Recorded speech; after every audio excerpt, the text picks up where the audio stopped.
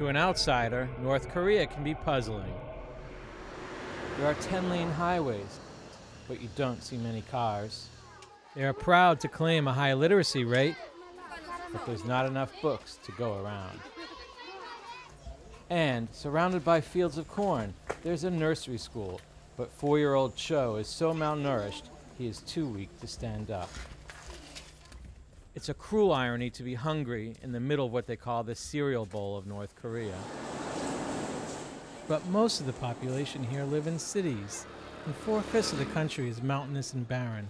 Every kernel of corn and grain of rice grown here is counted on to feed the entire country. Last winter was particularly cold, and the earlier crop of potatoes and barley was poor, so rations have been cut to a few small potatoes a day per person, almost 1/3 of what they were. To make matters worse, recent heavy rains and typhoons have been wreaking havoc, destroying roads and bridges. 64-year-old Zogan has just retired, but now must rebuild his home. He told me that he and his family barely escaped alive when the roof collapsed during a recent storm, and he now sleeps under plastic sheeting draped over some rescued furniture. This field of rice is almost entirely rotted from the rain. Local officials are alarmed. They say in Cheongdong province, almost 60% of the rice crop has been lost. The flooding and cold winter is hitting the most vulnerable the hardest. The number of malnourished children being admitted to the Haeju Pediatric Hospital has increased by 50%. Polluted water has brought on diarrhea and skin disease. But even in the best of times, North Korea struggles to feed itself. These boys at Haeju's orphanage are old enough to be in high school, but they look much younger. It's the knock-on effect of chronic hunger. There is a very high rate of children and also adults who are actually much shorter than you would expect them to be. And why does this happen? Because it's a long story of suffering. These 7-year-olds are staying indoors today. They are too weak to play outside. They will receive an extra meal, but it's not enough.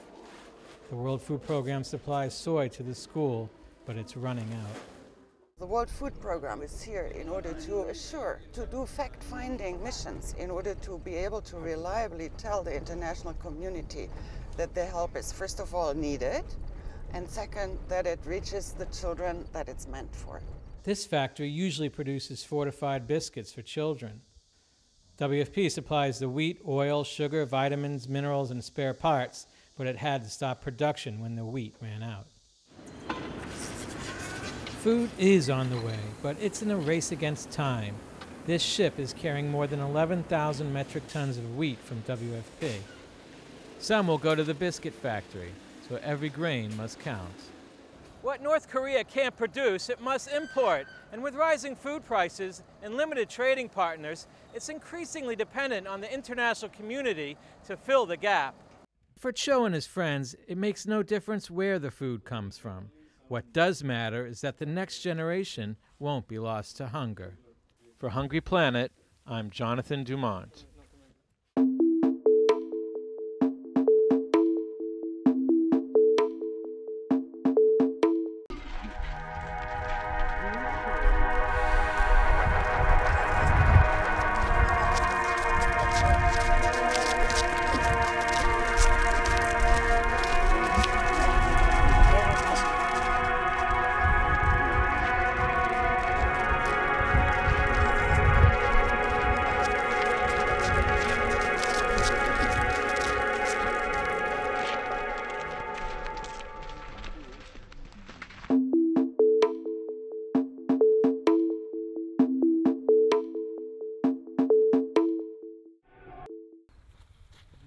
Planting season in Moldova.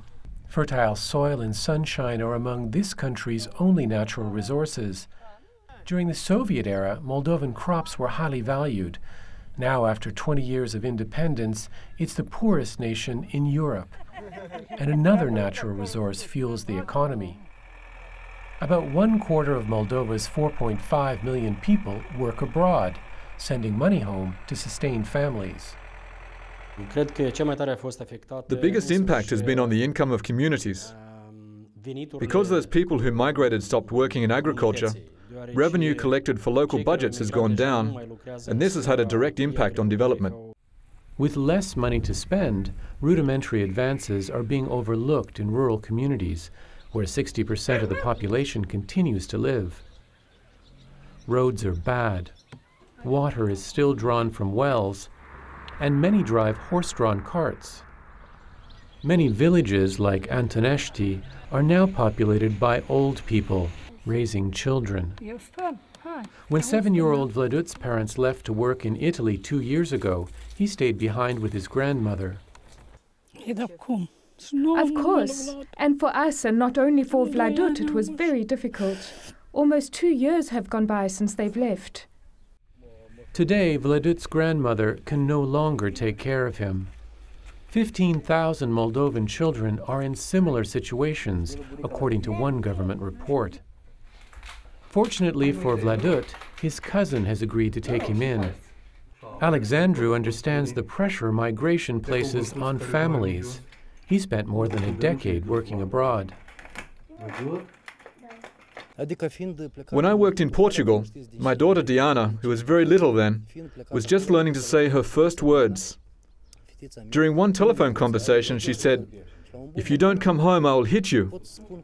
Her words touched me so deeply that I decided to quit my job once and for all and come home.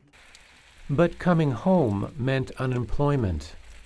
Although remittances make up 1/3 of Moldova's GDP, little is actually invested in business activities or changes that might create jobs. Alexandru had a plan. When I came home, I did something that was very important to me and quite important to the village. I began designing a system that would supply water to the village. With support from IFAD, a United Nations agency working to finance job creation in rural communities, Alexandru formed a water users association and began building the network of pumps and pipes that would deliver drinking water directly to village homes. Without water, our economy could not be developed. But then, when we installed the water tower with support from IFAD, several small businesses started up, which meant new jobs were created. One of those small businesses is run by Mihai Opre. With a steady supply of water and a small loan from IFAD, he built several greenhouses and now grows tomatoes and cucumbers bound for local markets. Investing in more than 900 new enterprises like this one, IFAD's country program manager, Abdel Karim Sma, says agriculture offers the greatest potential for job creation in Moldova. We believe that our projects have created about 5,000 jobs directly. These are full-time jobs. The dream of earning a better living and improving your conditions by going outside the village is still prevalent, but we've seen a reverse trend, and we've seen young people coming back thanks to the support of the government as well as donors who are trying to provide incentives. The idea that Moldovans living abroad may one day have good reason to return home and be reunited with their families is appealing, particularly for children like Vladut. For Hungry Planet, I'm James Here.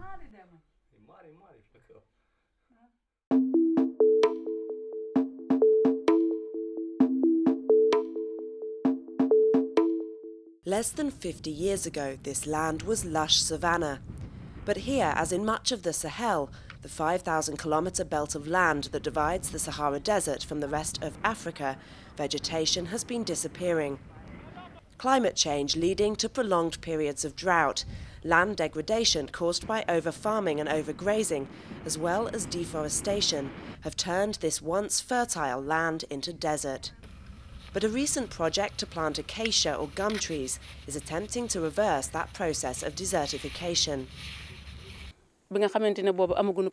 Before the project, the trees that had been here during the time of our ancestors had disappeared.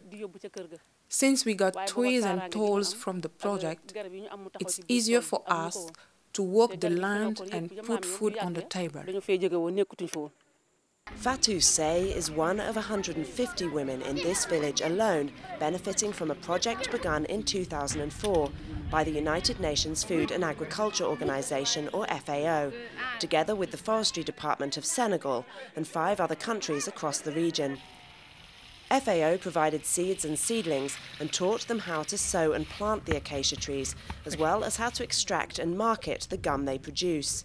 Acacia is a good choice for the project because it is a native tree, so we are not altering biodiversity. It's a tree which has many benefits.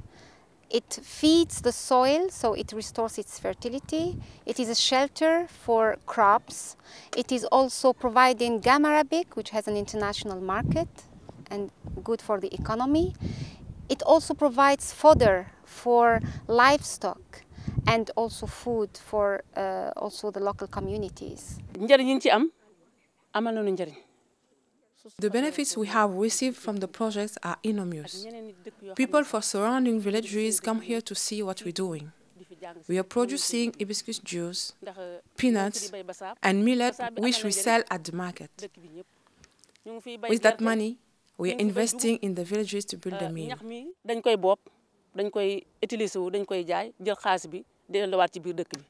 And now that the acacia trees have reached maturity, the women have also begun extracting and selling the gum for processing.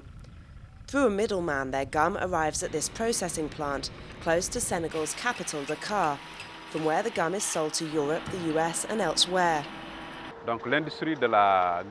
It's a growing industry because of the demand and because of all different uses in pharmaceutical and food industries, such as in confectionery, dairy products and soft drinks.